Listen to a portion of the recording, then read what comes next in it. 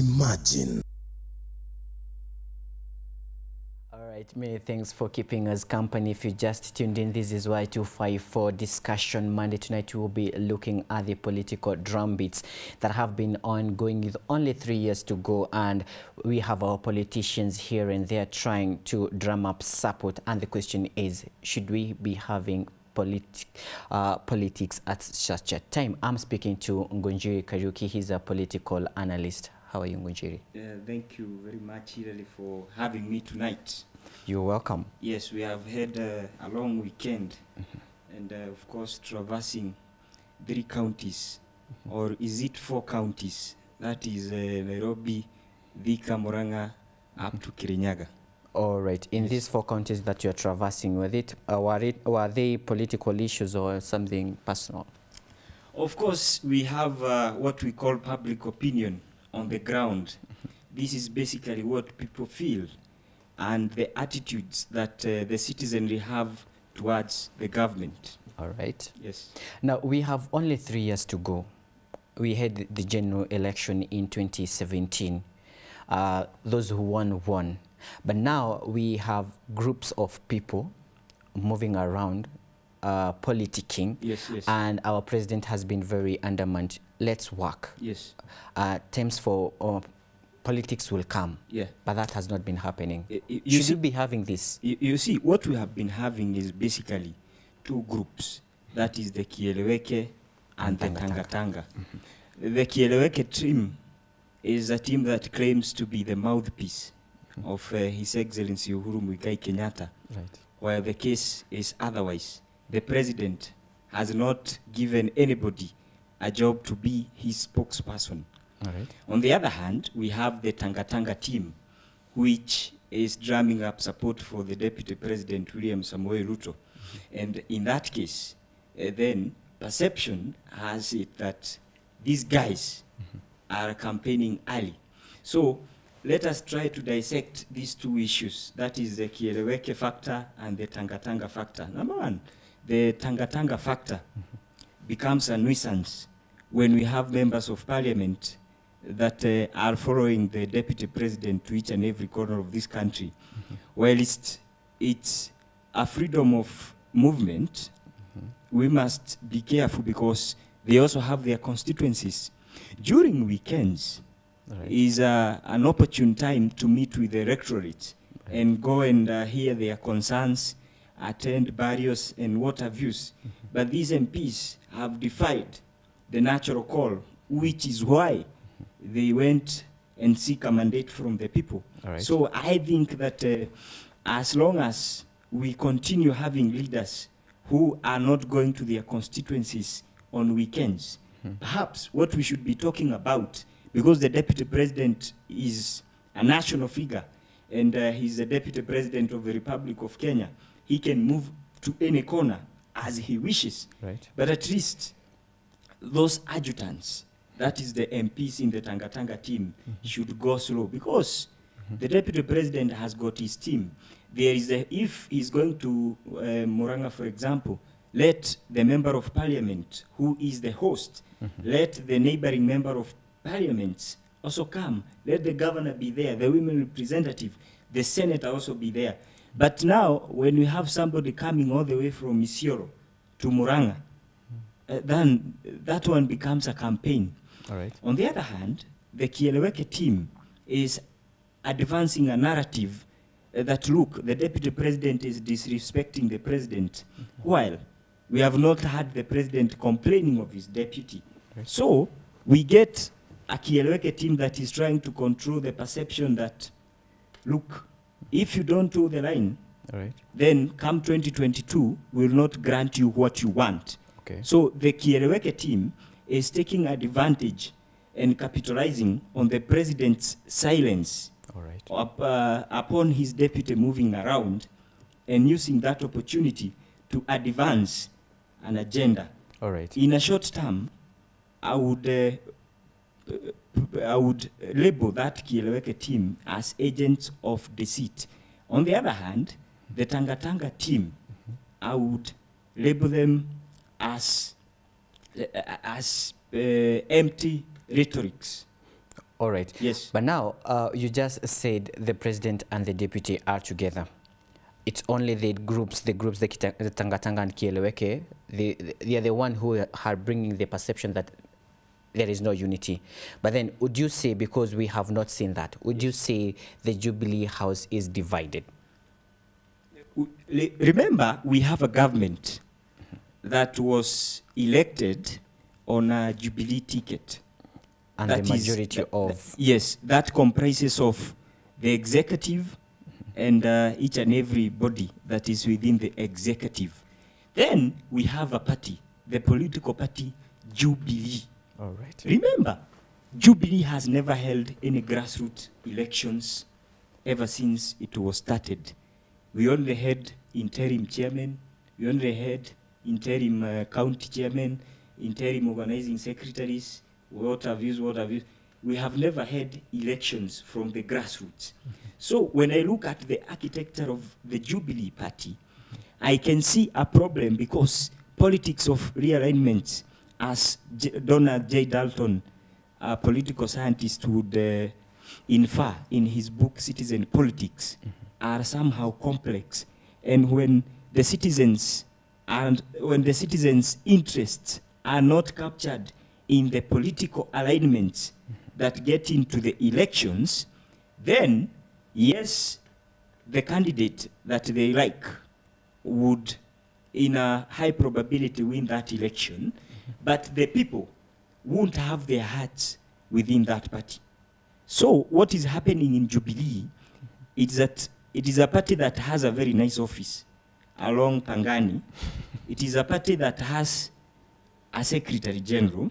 Is a party that has an interim chair. Is a party that has not a vice chairman. I don't even know who is the chairman of Jubilee. I think he's not active at all. After he resigned, yes. We don't have county representatives. We don't have constituency representatives. We don't have ward representatives. And on the various occasions that I've spoken, even within this state broadcaster, I've always said, let the Jubilee Party hold its primaries. Not primaries, but grassroots elections. Actually, with all these attributes, yes, is Jubilee Party strong enough? Will it last? That is where I'm coming to. Without a very nice foundation as a political party, then you are bound to fail. And the only cure, and I'm happy because I saw the Secretary General of Jubilee respond to such concerns when he said that they are going to start a political party academy and also hold elections. So for me, as a young public intellectual, I would wish to have a country that has two or very few strong political parties that are built on ideologies. All right. So that when there will come a time, perhaps I want to seek the mandate of the people, I will have certain beliefs and I will align myself to a certain political party because I believe in its traditions. But the case is otherwise. All right. Yes. Now, we are just speaking of the Jubilee Party, but just recently, actually over the weekend, we saw the former CS for Sports, Echesa, now supporting Honorable Musalia Mudavadi, that is ANC now. They are now with Cleopa Malala, the senator for Kakamega, so they are supporting now the ANC. And they put it clearly, we want to be there. Yes. On when 2022 comes in. Yes. Now, the question is, they have been claiming the Jubilee House is campaigning. Yes. And specifically the Tanga team, they have been like, these people are campaigning. Yes. But now they have joined the wagon. Should the narrative change? Let me say that, of course, politics is a game of interests. And it is perception that works in politics. Facts rarely works. All right. So when you have a guy like Rashid Echesa, who was a very close adjutant of the deputy president, right, and not once, he has declared his intentions to support the deputy president in 2022. When you have him decamp to Mudavadi's ANC party, then you see a situation of, You know, he comes from Western.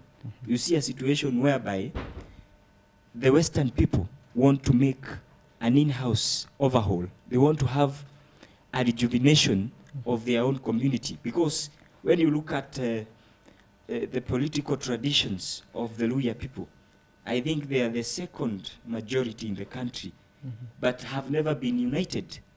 Every time that we have an elections, ever since the days of Kijana Wamalwa, Right. they are always looked at as a swing vote. So when I see them align, when I see a Chesa align himself to ANC, then I see an in-house rebuild. But again, we must speak and speak loudly to shun any empty political rhetoric that is happening in this country, especially at this epoch, because we are 3 years to the next general election. Yeah. When I look at advanced democracies, Hillary, Right. and these are countries like the United States, and do a comparative political study, I get my country as a phenomenon. I have never understood what happens in my country. We have finished an electioneering period, but people have begun to realign themselves again. No work can Politics happen never at ends in such an Kenya. environment. However, politicians are paid to politic. All right. But what I always, and I will always be against, is those empty political rhetorics. If people are going to traverse various regions of this country, let them go and build a school. Let them go and build a laboratory. Right. Let them go and build a bridge. That is what we want. But this is a politics of doing press conferences, answering who, I don't know who is answering who. Those are malignant to our economy. All right. And we cannot wish to have a heightened political temperature. So what I would wish to see, if leaders that are given the mandate by the people Right. to work, let them work, even if they are traversing various regions of this country. Let them stop the 2022 narrative, because I can assure you, the people on the ground are bitter. True. What they want to see is development. And of course, they already know who fits the bill All right. and who will not even be a multiple choice for them. All right. So what we want now as a country is development and development, nothing else. Nothing else. Now, as a political analyst, we saw the opposition, one of the opposition leaders, that is Kalonzo Musyoka, joining with Gideon Moi. Yes. And now it's like they want to work together. He has his party. Yes. Gideon has KANU. Now, are we seeing a unity between KANU and Wiper? Okay, in politics, anything is possible, because we normally say that there are no permanent enemies All right. in politics. And who could be the flag bearer? Look at it this way. I saw Gideon Moi yesterday was invited, I think, in Ukambani. And that is a signal. And as you have seen, when the handshake happened in March, Ninth. between the president and Raila Odinga, It was 9th March. yes, there was something called the Building Bridges Initiatives, True. an amorphous group that has no provision in the constitution. Yes, we agreed as a country to affirm peace and uphold peace. But this Building Bridges Initiative group already has an answer to what they wanted to achieve.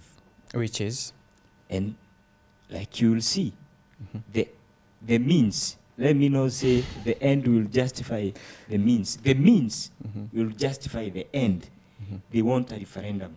All right. And in this referendum, they have already given themselves an itinerary of what will happen. And already, I know in their minds, they already know who can be the prime minister, who are the 2 deputy prime ministers, All right. and who are the others in the top cream of that leadership. All right. When you had Kalonzo Musyoka during his father's burial, I think, lament that nitakuwa mtu wa mkono wa Uhuru Kenyatta. Right. That was a signal that we will do this. And my view of the handshake is that it has always been good. But one thing that people have maybe not taken into account is that Raila Odinga is a smart politician. And what he did was what we call a cost-benefit analysis. That yes, I will agree to join you, and I will agree to moot my political activities. But at the end of it, I'll have something. I have something, an open check. All right. So, already, they know that Uhuru Kenyatta is the only person, the president is the only person who holds their political future on his palm. Right. Because if he decides to support the referendum, and as the political spokesperson of the Mount Kenya region, then chances are that perception in the Mount Kenya region will shift to that direction. So Kalonzo has seen a leeway that if Uhuru supports the referendum, and in the guise of inclusivity, then it is going to be a deal done. And in that case, the deputy president, who depends on the Mount Kenya region, will have been fixed. So they already, I know, there is already planning. Now, And the politicians will never sleep. I know they always think about their political future. So when you see someone like Gideon Moi visiting Kalonzo Musyoka, this is a gesture that the 2 of them could be in for a coalition, and especially if what is being talked as a change of the governance system would be a reality. now, at this point, would you say, because it has been denied time and again since its inception, would you say the handshake was a sabotage to one of the politicians? The handshake was not a sabotage to one of the politicians. The handshake was a pact that will be remembered by generations to come. That 2 antagonizing sides can shelve their political interest and join together for the sake of this country. But did they shelve their interest anyway? Because we are seeing them trying to contest in other means. I'm saying, you asked me whether it was a sabotage. So I'm saying, of course, in between, there are people who have vested interests. Right. And as you can see, the referendum issue, it is not a miracle, Hilary, that now His Excellency Uhuru Muigai Kenyatta is a good person to the NASA people. It's not a miracle. So they have what they want to advance. All right. And this is a political card setting of 2022. What has changed? This is the same president whom they competed with. And ask yourself, and I even invite Kenyans to ask themselves, why would they be opposed to the deputy president, Right. and yet play darling to the president? It's all about political interests. Exactly. The president had good intentions when he shook hands with the Right Honorable Raila Odinga. So we are going to experience interesting times ahead. Again, before I forget, yesterday something happened in my county, Murang'a County, Right. in a church in Kandara constituency, whereby a member of the Kieleweke team got a hostile ground in a church. First of all, let us not break the oracle. Remember, this is a holy place. This is a place where we are supposed to go and worship. True. And go on our knees before our Maker. We are not supposed to go and do any kind of chaos. But the in a politicians church. claim it is the only time they could have a moment with their electorates. And remember, the church has a position because the church is the moral compass of any society. They must fit in their rightful place in the society. So the church must not allow leaders that are sparking divisions amongst a peaceful people a podium. They must not be given a podium.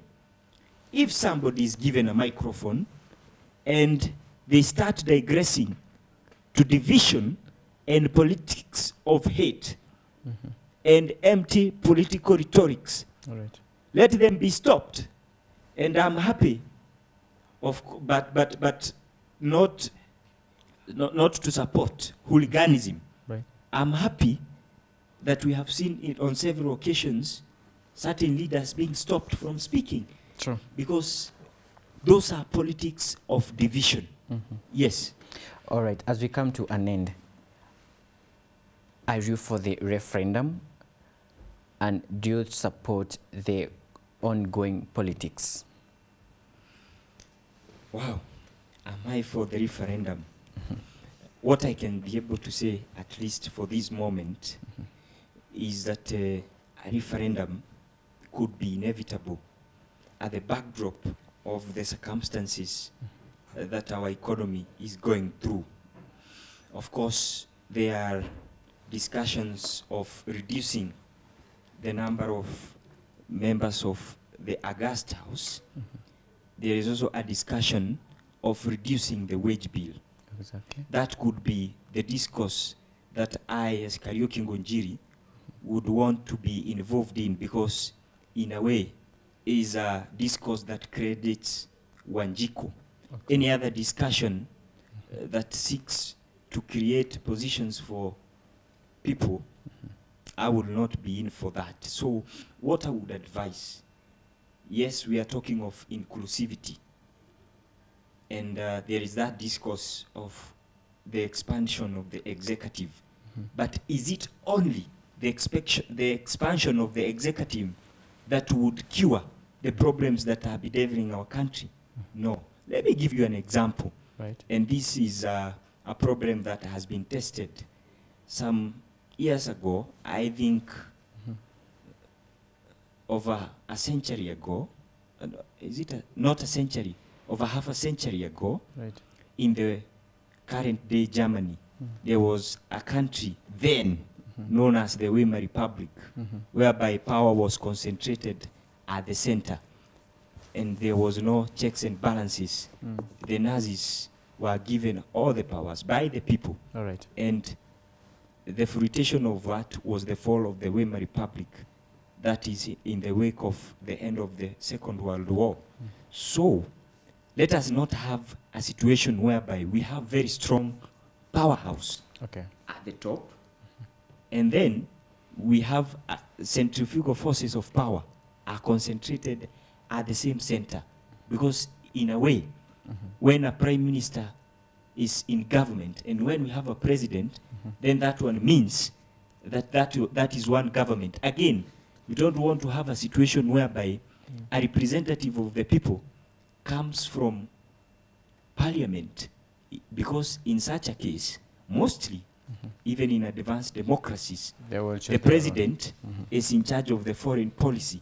All right. And the prime minister Our is time in is charge up. of the domestic policy. So we want direct representation. If it is inclusivity, we have positions of cabinet secretaries. All right. Let us not satisfy an ego of few people All and right. sacrifice the future of our country. If we don't sacrifice for our country, we shall be the sacrifice. All right, thank you so much for your sentiments, and many thanks back home for keeping us company. He has been my guest, Kariuki Ngonjiri, and now coming up next is Y Mashariki. ICDJ TSK is very much ready, so keep it Y254. Have yourselves a good night. My name is Dereva Hilary.